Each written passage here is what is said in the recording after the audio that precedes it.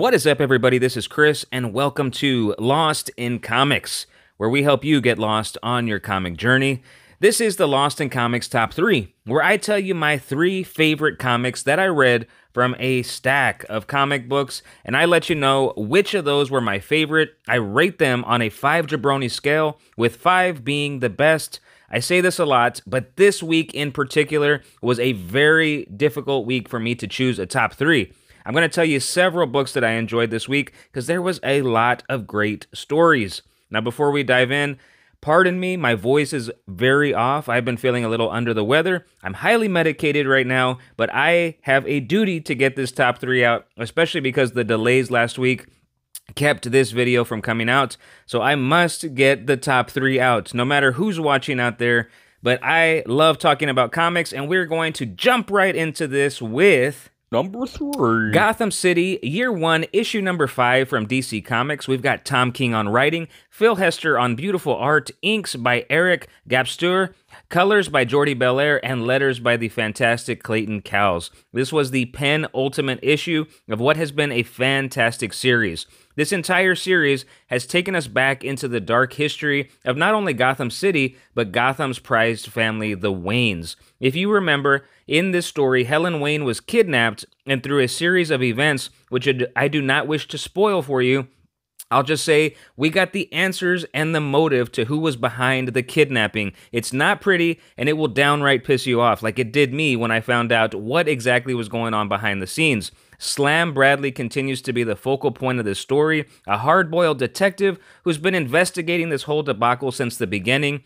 Look, when you go into a series written by Tom King, any Tom King series, you got to prepare yourself for some heavy dialogue. I'm just telling you that right out front. But here's the thing, not all heavy dialogue is a bad thing. If done correctly, it can really flesh out a story. And while this series has been verbose like most Tom King stories are, it doesn't feel long, it doesn't feel boring. I am engaged from the opening to the closing.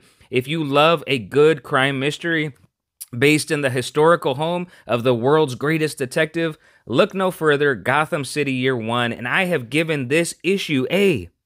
I absolutely love that book. 4. I gave it a 4, a solid 4.0, which takes us to 2. Dream Master Issue Number 3 from Black Box Comics. Jonathan Hedrick on writing, Luigi Botticelli on art, colors by Ruben Curto, and letters by D.C. Hopkins. I love everything about this comic, y'all. And through 3 issues, I can tell you it's my favorite thing I have read from Jonathan Hedrick. I messaged him on Instagram yesterday, and I told him that. I said, I love the recount, dude, but Dream Master is the best thing I've read from him. And it has everything that you want in a series. It continues to grab my attention every single issue. The subject matter of the dream world, the protector of the innocent, the Dream Master himself, all of it. It really gets my imagination running wild. A huge part of that can be contributed to the art also. The dream sequences are truly mesmerizing, truly something that you might only see in a dream or a nightmare. They're beautifully drawn. And every issue, we are given this deeper look into the hierarchy and vastness of this world. The Dream Master is beginning to remember some things that maybe involve a child that he once had, but will he be able to remember in time before the Dark Queen destroys him? Each of the first 3 issues of this title have been on my top 3. Please do not let the small indie publisher label keep you from experiencing this comic. Fans of the Sandman universe, fans of the movie Inception with Leonardo DiCaprio. This is even for superhero fans with the Dream Master kind of in the middle of in the thick of things. He plays a superhero type figure. I can't stress how good this book is and how much fun I am having with it. Dream Master, I have given this issue a... I absolutely love that book. 4. A 4.2. A 4.2, and it is time for the pick of the week. But before I tell you the pick, if you are enjoying the top 3, which we do every single week here at Lost in Comics, except last week because of the Texas weather delays, but every week we do this video. If you're enjoying what we're doing here, do me a huge solid, guys. Do me a favor, hit that like button. We genuinely appreciate it. If you stumbled onto Lost in Comics for the first time and you're watching this, hit the subscribe button. We really appreciate it. Hit the bell notification so you don't miss any opportunity you get to get Lost in Comics with us right here on the channel. And we've had a busy week here at Lost in Comics. Be sure you check out the January previews book video where I tell you 10 books to watch out for in the month of April 2023 that you might want to add to your pull list. That video has some great details as far as FOC dates, prices, and release dates. And we also had a great interview with Ringo-nominated writer Jason Douglas, an insightful look into his comics and his whole life. Do yourself a huge favor, watch that interview. I can guarantee you will come out better for it. Enough of all that. It is time for the...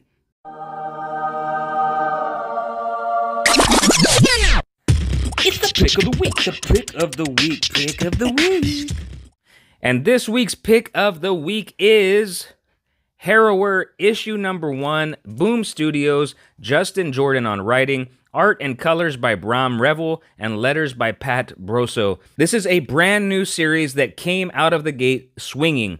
To some residents of Barlow, New York, the Harrower is he's like a boogeyman figure. They've heard the legends, they believe him to be only a myth, especially the younger generation of this quaint little town. But to the adults who have been around for quite a while, they tell the stories of the Harrower. When summoned, the Harrower is the avenger that keeps Barlow, New York pure. Every Halloween, tragedy seems to strike Harlow, and once again, some people believe it's because of the Harrower, and some do not believe it at all. One thing's for sure, this little town, this little quaint place has some deep-seated secrets in this town, and some people are going to suffer. This book's coming a week after Where Monsters Lie, issue number 1 last week, which continues to feed that slasher horror vibe for me, and both of those books have this peaceful backdrop that makes the events of the story even more unsettling. While this is certainly a horror story, it also has some very slice-of-life moments with our high school characters, and I am all about that. What a fantastic debut issue. I am highly anticipating issue number 2. And take a look at that, the Harrower on there. I really like that, man. Very cool, creepy-looking character. And I have given this issue a... I absolutely love that book. 4. A 4.3. It is my pick of the week. I really enjoyed that comic. I'm going to go over some runner-ups with you, other books that I thought were very worthy and could have been top 3 worthy this week. We have Spy Superb, issue number 2 from Dark Horse. Man, Dark Horse, a ton of great comics right now. They're doing a fantastic job of releasing great titles. We've got Matt Kent on writing, art, and letters, colors by Charlene Kent. Matt Kent is such an underrated talent. He can literally do it all. But what he does best is he creates these fleshed out, very entertaining stories. He does it time after time, and Spy Superb is no exception to that. Spy Superb is basically Kaiser Soze, right? For years, he has been this unstoppable spy that no one nor any nation can seem to track, capture, nor kill. When world powers finally think that they might have a bead on this spy, him, her, whoever it is, someone realizes that this whole Spy Superb business may just be the biggest ruse of all time. This book is a lot of fun, plenty of humor peppered in, and a wonderful spy story. This one is really good.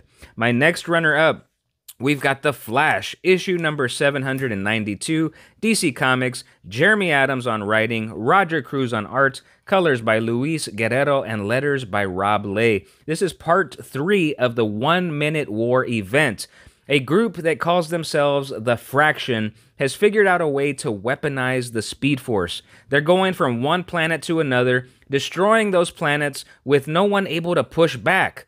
That is until they come to Earth, because Earth has its own speedsters that can weaponize the Speed Force also, but they know how to use it for good.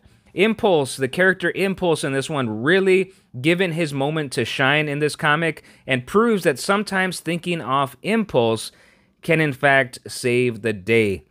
For the 1,000th, millionth, 100th, whatever time, I'm going to tell you this. If you like superhero comics, do yourself a favor. You got to read Jeremy Adams' run on The Flash. At a minimum, get yourself some copies of the 1 Minute War event. We are on part 3, and then we had the Flash 1 Minute War special that came out last week. Just fantastic storytelling and superhero comics. A few shout outs to get to here, a couple of shout outs. Batman, issue number 132, excuse me, Batman. Chip Zdarsky on writing, Mike Hawthorne on art. I will be honest with you, I was not digging on Batman number 131 and was kind of left scratching my head like, what just happened? Why was Batman in an alternate Gotham City after all the events of Failsafe? Well, if you read Batman 132 this week, you get some answers, and it is actually a very good explanation. This is a perfect example of why you never want to judge a series based off of 1 or 2 issues. Chip Zdarsky has a plan. I'm a believer. Great issue of Batman, although I really miss Jorge Jimenez on the title. He was meant to draw Batman. Mike Hawthorne is doing a great job and doing it well, but man, we miss you, Jorge. Next up on our shout-outs, we've got It's Only Teenage Wasteland, issue number 3 from Dark Horse Comics. We've got Kurt Pyers on writing and Jacoby Salcido on art. This has been a stellar series, and in this issue, the Wasteland continues to grow with the introduction of a new cast of characters. Our main characters were just a few teenagers partying one night, and in a flash, they were in the wasteland of this apocalyptic world. This book is full of irreverent humor, slice of life, end of the world stakes. It's all here. This was issue 3 of 4. It feels like we're just learning about this world, and it feels like it's just continuing to grow and expand. I have no idea how this is going to be wrapped up with just 1 more issue left. This series is only supposed to be 4 issues, to my knowledge. I really hope the team nails the ending because it just feels like we are wide open, like the universe is just expanding, and a ton of stories could come out of this. But we're supposed to wrap it up in 1 more issue, so let's see how that goes. But this has been fantastic. Again, I hope it just ends really well and clinches what this series has begun with. Those are my comics. Another shout out real quick. Little Monsters issue number 10, Jeff Lemire.